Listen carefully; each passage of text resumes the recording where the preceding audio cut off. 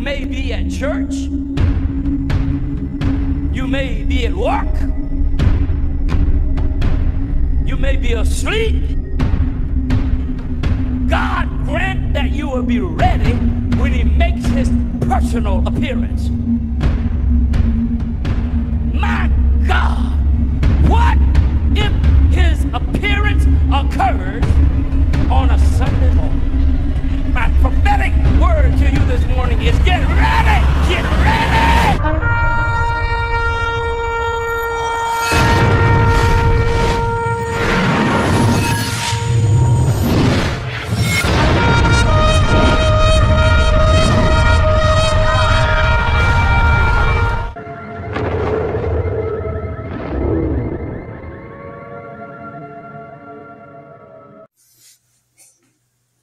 Hello everyone, welcome back to the channel. Share, subscribe, like this video. Make sure you put your prayer request in the bottom. Hope everybody there's having a pleasant day. When I got up this morning, tried to get everything done. It looked like it was going to be a pretty warm day. There's a lot of news. We talked about earlier in the morning about this plan of Biden putting troops on the ground against Israel. We're going to cover a little bit about that. There has been some stuff that's come out, and we're going to go over it.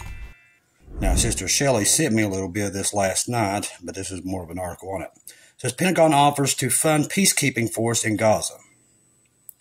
Israel is reportedly standing in the way of discussions on a post-war planning for the Palestinian enclave. In other words, America wants to separate Israel down the middle, give half Jerusalem to the Palestinians. That's why this X is going to be formed here in a couple of days. Not long.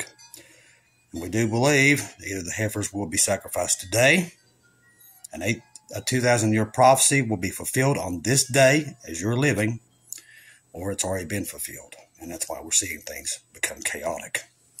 The U.S. has offered funding to partners in the Middle East for a peacekeeping force in Gaza, which would police the Palestinian enclave after the hostilities with Israel are over.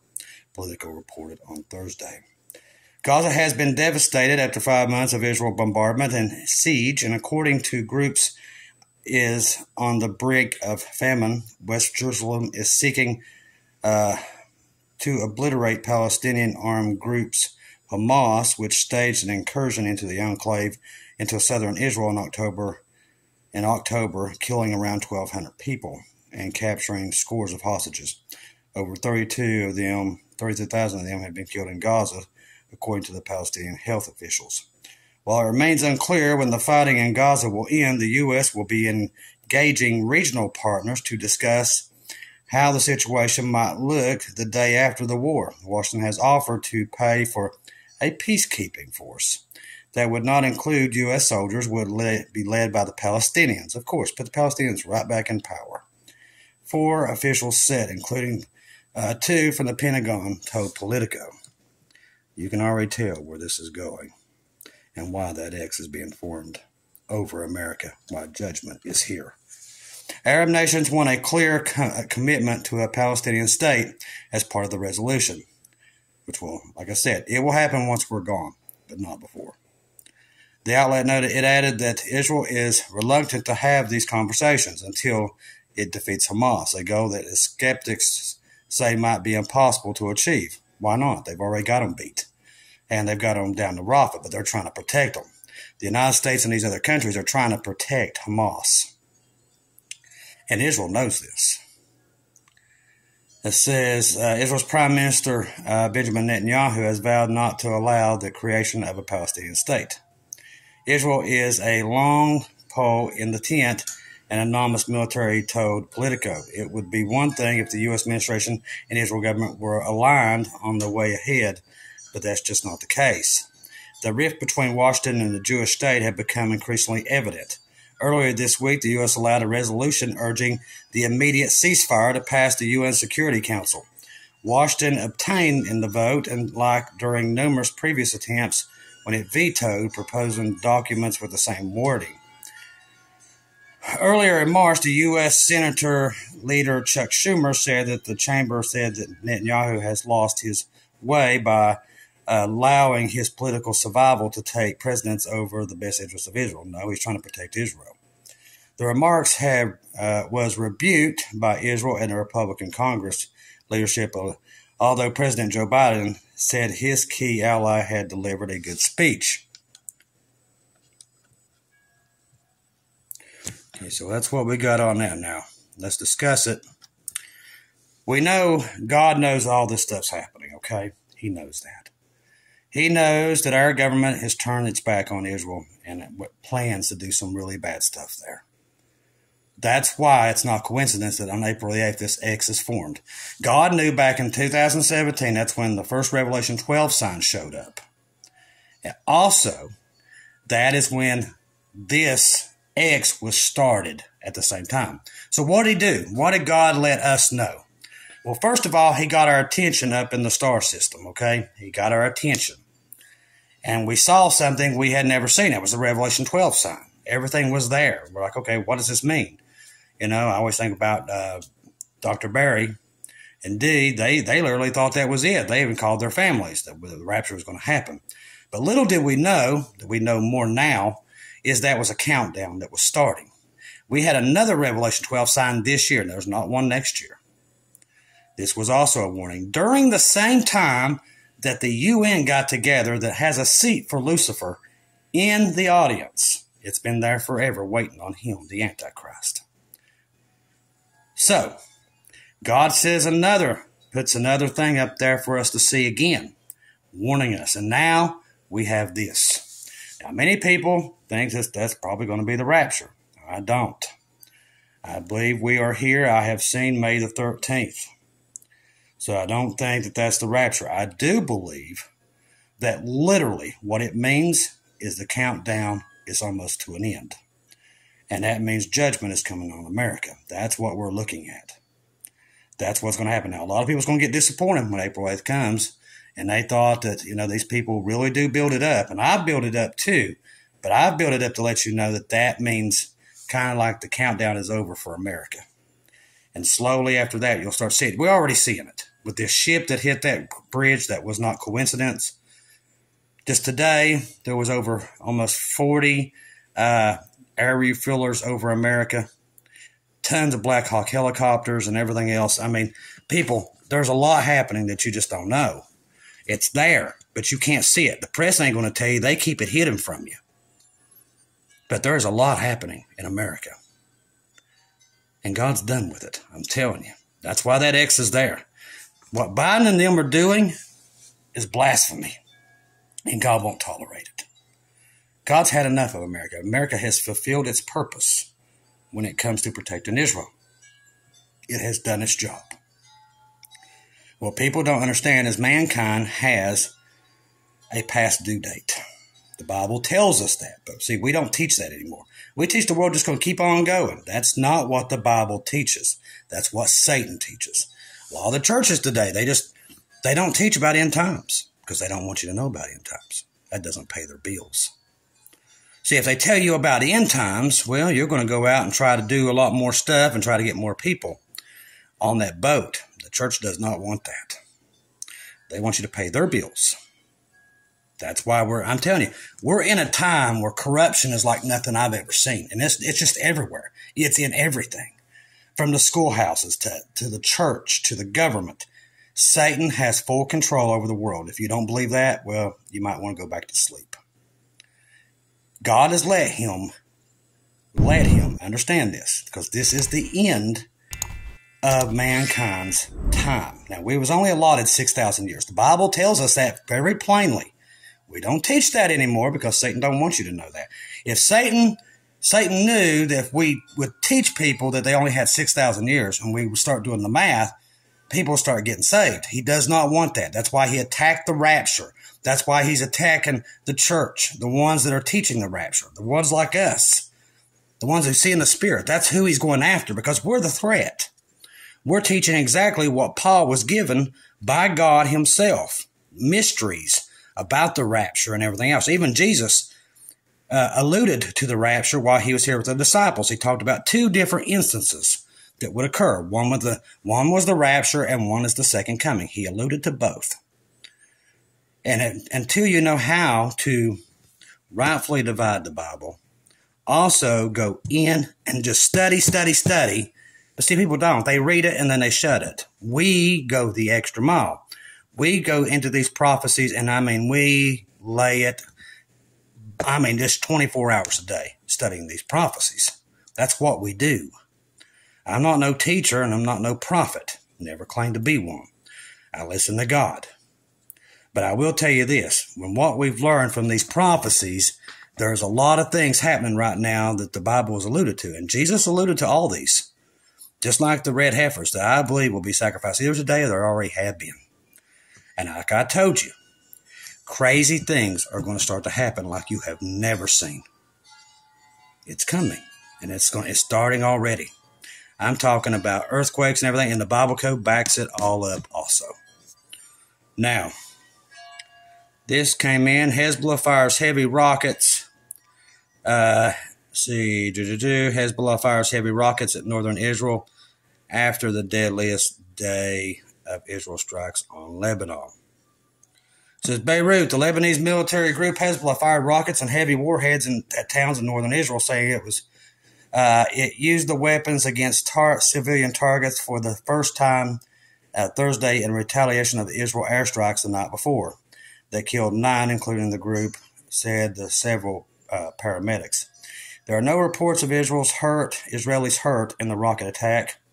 The Israeli military did not immediately offer any comment. Since the outbreak, Israel and Hamas war in Gaza on October 7th, concerns have grown that near daily clashes along the border between Israel and Lebanon could escalate into a full-scale war. Airstrikes and rocket fire Wednesday killed 16 Lebanese and 1 Israeli, making it the deadliest day of the current conflict. Israel chief military spokesman, Rear Admiral Daniel Hagari, said Israel has killed 30 Hezbollah militants in the past week and has destroyed dozens of Hezbollah military sites in an effort to push Iran-backed group from the border.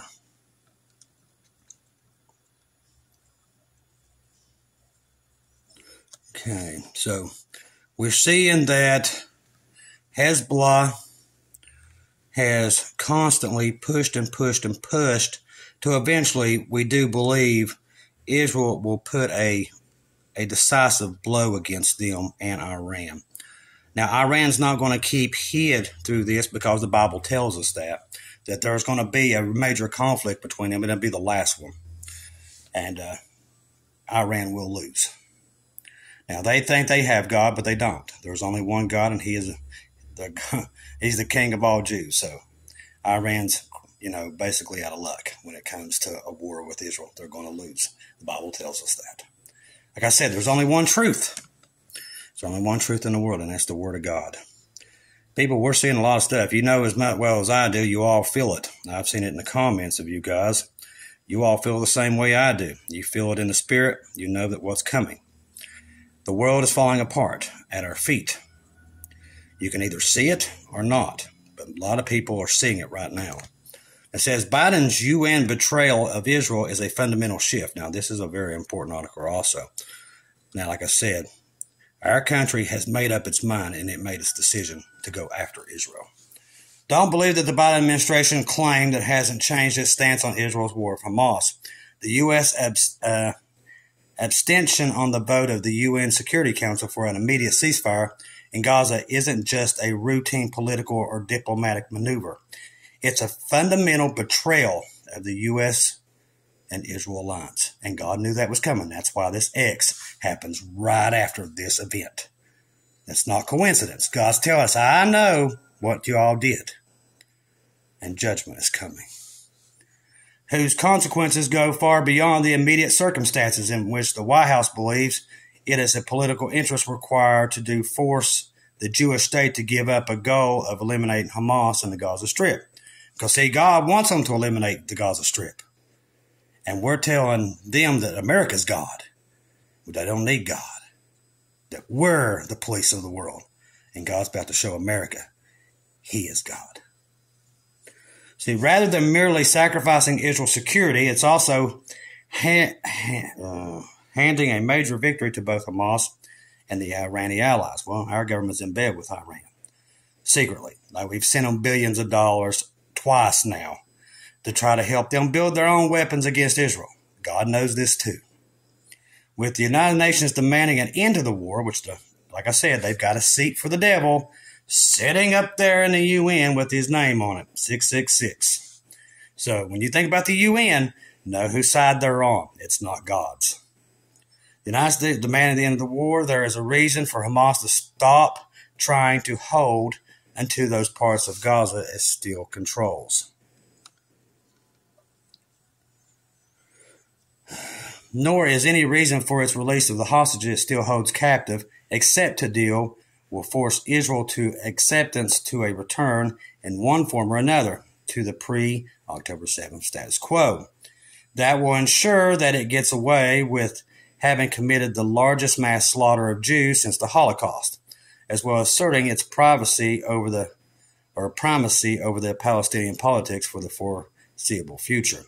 That doesn't expose the administration's support gas for the Middle East peace as a sham, since it's essentially anointing an organization pledged to Israel's destruction and Jewish genocide as the primary voice of the Palestinian nationalism.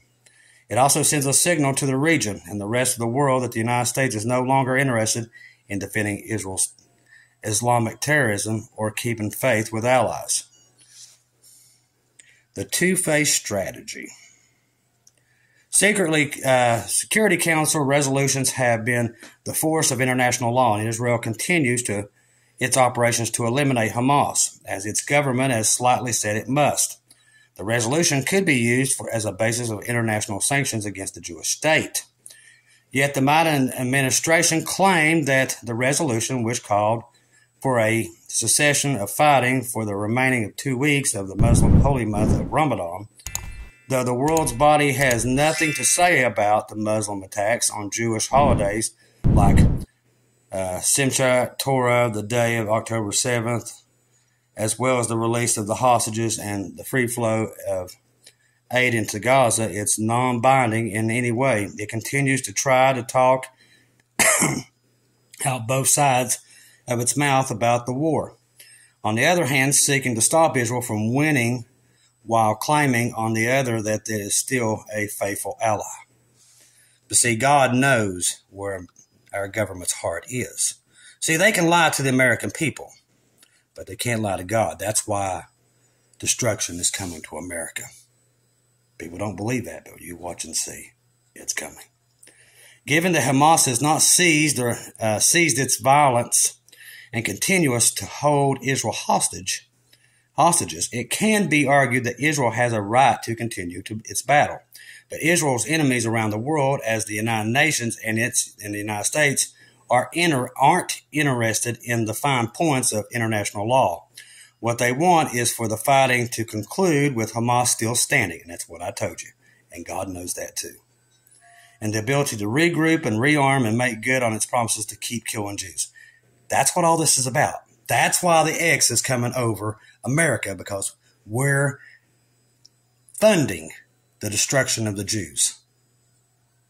We are. The Biden administration has made it very clear. They don't like Israel. The Obama administration, he's just literally an offshoot of it. They didn't like him either. God knows this. God knows what these people done to get into power too. I'm telling you.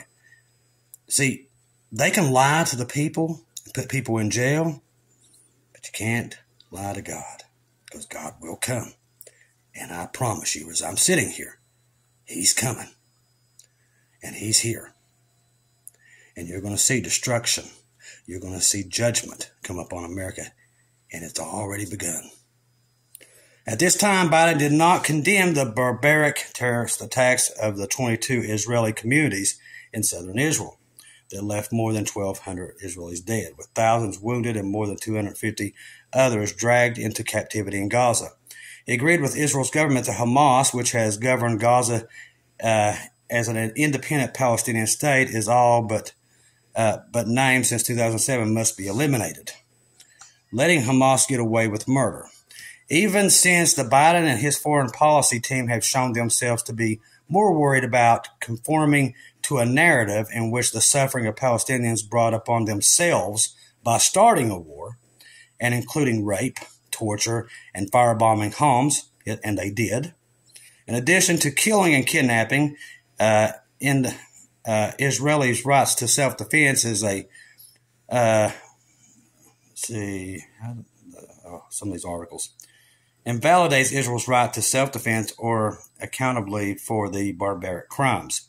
The notion that Israel's counteroffensive into Gaza was over the top, as Biden mischaracterized it, let alone the big lie put forward by Hamas propagandists that the Western dupes that was genocide, remains contrary to the facts.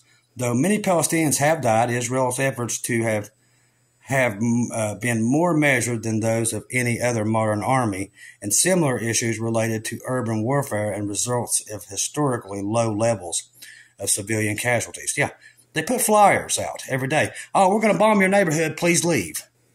America doesn't do that. And they're calling the Israelis barbaric? Huh. Yeah, Lucifer's name's all over this stuff. If Hamas is to be defeated, it must be if justice is to be served and security of Israel is assured, and it will be, then the Israel Defense Force must be allowed to finish the job it started on October 7th. The Israeli government is right to assert that it has a moral or obligation to root it out of its remaining stronghold in Rafah, as well as a guarantee that it doesn't use the tunnel networks and resort control in other parts of Gaza. But unlike any other war, this has been a war waged by the Western forces against Islamic terrorists. The international community appears to be unwilling to tolerate an Israeli victory. Not them. It's Lucifer.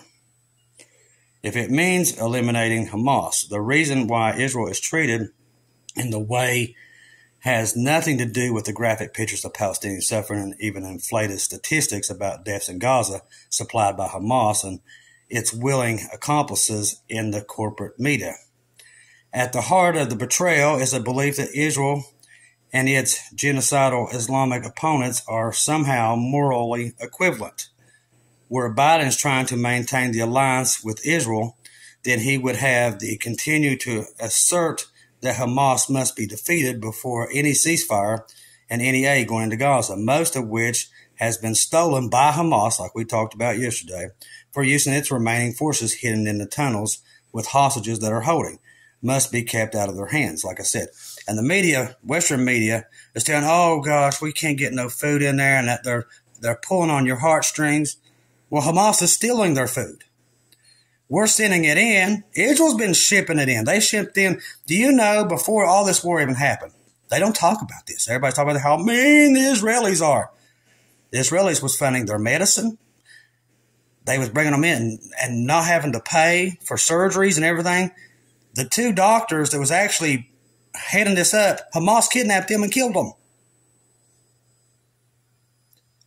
But Hamas is they're so pitiful, the Palestinians. Oh my gosh. These people, there's a reason why no other country wants these people. They're evil. Okay? Everywhere they go, these people start wars. That's always through the Bible. That's why no country, that's why Egypt's like, no, I don't want them. Jordan didn't want them. Nobody wants them. That's why they're in this little small area with 2.7 million people, because nobody wants them. These people have been a thorn in human society forever. That's why nobody wanted them. But they want Israel to have to deal with them. So everybody's like, you stay next to Israel and let Israel deal with you. We don't want to deal with you. But everybody's like, oh, the poor Palestinians. That's the issue. A moral, serious American government would assert that any of the casualties in Gaza are responsible for of the responsibility of Hamas, not Israel. And not only the way that some Palestinian people also suffering is the immediate and unconstitutional surrender of the terrorists. But for Biden's Vice President Kamala Harris and the rest of the chorus of the Democrats, office holders and liberal media outlets clamoring for a ceasefire are not interested in Hamas' surrender. They insist that the impact of the war of the Palestinians is more important than ensuring that Gaza is no longer controlled by the people that are intent on using its own platform to carry out a century-old war against the Jews. They don't care about that. Nor is the resolution that the end point of a pressure campaign not on the Palestinian murderers who remain in Rafah, but on Israel to cease a war on self-defense. As the New York Times reported, the abandonment of Israel in the United Nations is just one prong of a multifaceted plan of action being employed by the White House to force Israel to tolerate a Hamas victory of war. Now listen, God knows this more than anybody. He knew this was going to happen. He knew America was going to betray Israel. That's why that clock started ticking in 2017. He knew everything that was going to happen in 2022 and today. Now, they got away with a lot of bad stuff.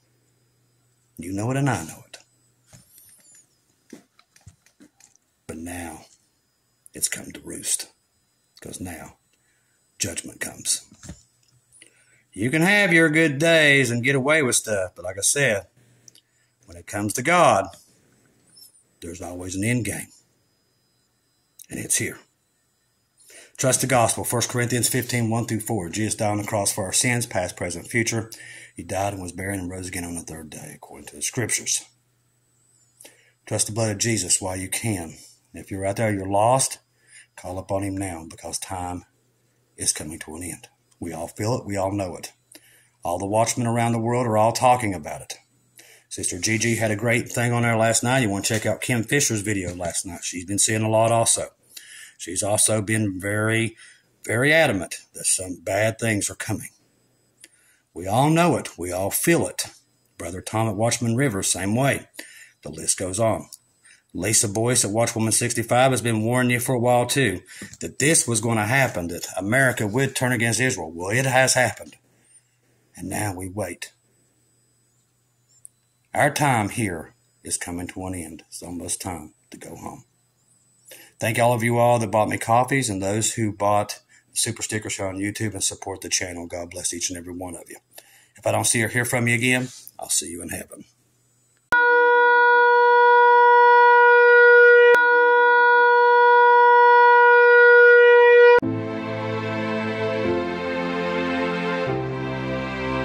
Thank you once again for tuning in to Global Rapture Watchers, where we do daily updates here on YouTube, letting you know that we're one day closer to our Lord and Savior coming back.